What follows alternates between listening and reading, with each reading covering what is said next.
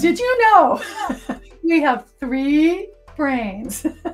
We have the one that everybody thinks is boss, that knows everything and that does everything in your whole life is from here, right? Wrong.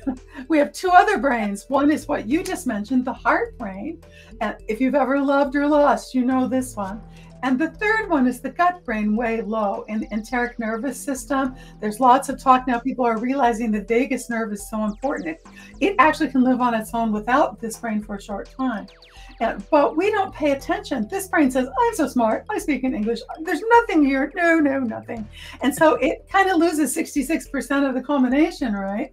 So if we can give this guy a different job, it's not a bad guy. We need it. It organizes our life and does many wonderful things for us. But in this instant, you can't think away a feeling. You can't understand a feeling. You have to feel a feeling. So if we can say, can you translate these two? Because they don't speak in English. They speak in feelings. And if we can first start to be aware of what the feelings are and where they're centered, then we can use the breath to start to get to know them and to integrate them and to let that energy move up and down the body.